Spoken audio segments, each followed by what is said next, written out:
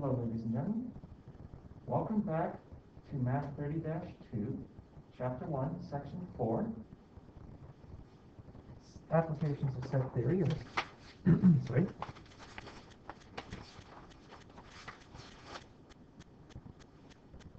Two-circle and three-circle Venn diagrams. Now, trick here, remember, A upside down UV is the intersection of A and B. In the three-circle diagram, I'm going to fall, but I'm sticking to show you this. This is the intersection of A and B. This is the intersection of A and B and C. Note, they're different. Overlapping. Kind of stuff 3 times. So that gets confusing. Now, I want you guys to shade in the union of A and B. Now, did I say that correctly? Is that A and B? Oh, that should be A or B, my bad.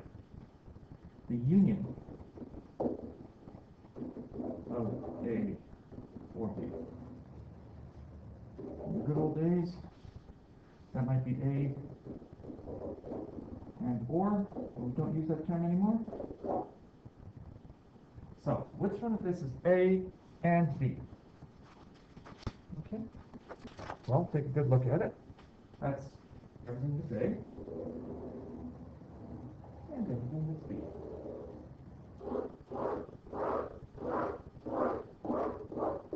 Basically everything with an A or B in it. Okay? Now, AUC minus B. Okay? This is union of A. I should be saying and C, sorry.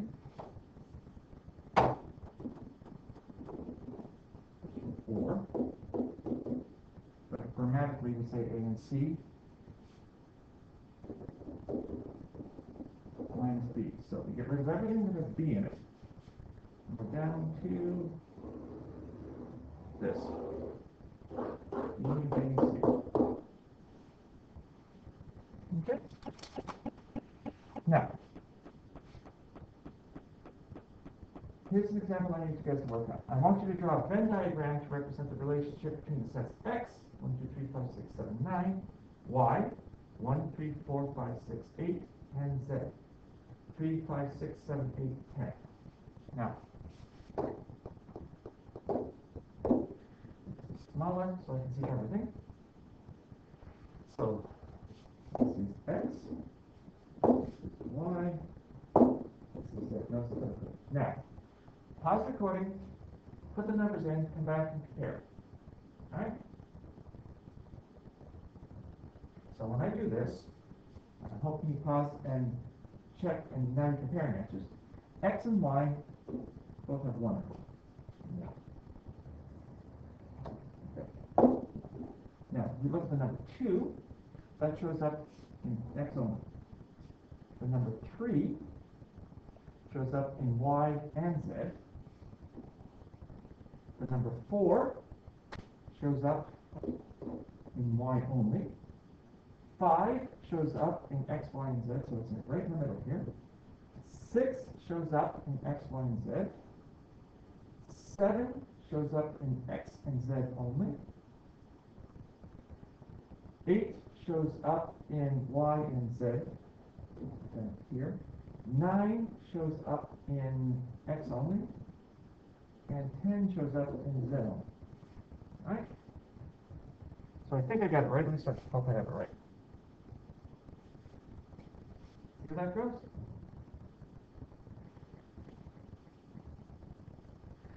Now, everybody take a deep breath. Because here takes a left turn into ugly looking. This is the equation you're supposed to use. This is the union of A and B and C. Is A only plus B only plus C only minus the intersection of A and B minus the intersection of A and C minus the intersection of B and C plus the intersection of A and B and C.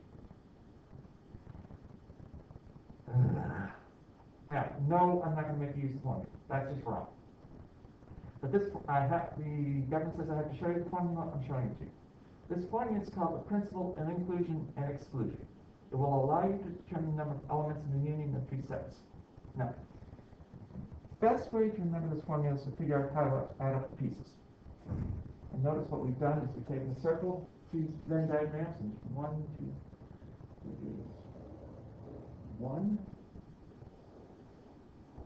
2, 3, 4, 5, 6, 7. Yes, 7 pieces. We're figuring out what each piece is worth. Now, let's just do an example that'll be easy. Or easier. In the grade 12 math class, 25 students have a tablet, iPhone, or cell phone. So 15 students have a tablet, 14 students have an iPhone, 13 students have a cell phone. 5 students have a tablet and an iPhone, 4 students have a tablet and a cell phone, and 2 students have an iPhone and a cell phone. Okay. So the question is, how many students have all 3 devices, and how many students have only 1 device? Now, like I said, I'm showing you how this formula goes. Relax. If you don't like it, you can just fill in the Venn diagram and I'll find it out. But I have to show you the formula. So, step 1, define the sets. Step 2, draw the Venn diagram. Step 3, write out the principle of inclusion-exclusion formula. Step 4, substitute any number you know. Step 5, anything you don't know, put as x. Step 6, solve for x. So, all right. First things first, define your sets. What do you know? D, students who have electronic devices. I, students who have iPhones. T, students who have a tablet. And C, students who have a cell phone. Right? So, draw out the Venn diagram.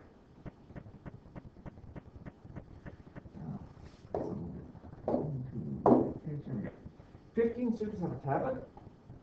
14 students have an iPhone. 15 students have a cell phone. 5 students have a tablet and an iPhone. 4 students have a tablet and a cell phone. 2 students have an iPhone and a cell phone. I'm repeating myself again. So, tablet, 15, iPhone is 13, and cell phone is 13. So what do we know here? Let's start. So, third thing we do is write out the formula of inclusion and exclusion. So, there's the formula. It's number of everything equals numbers of iPhones only plus number of tablets, so number of iPhones plus number of tablets plus number of cell phones minus number of tablets and cell phones minus iPhones and cell phones minus iPhones and tablets plus number of all 3. So, until this number we don't know x, all 3. Okay, now, start plugging in the numbers. Now I'm going to pause the recording here. Actually, no, I'm running out of time. So we'll stop here. Look at this. And once you've got this down, we'll continue with the next fraction. All right? Good luck.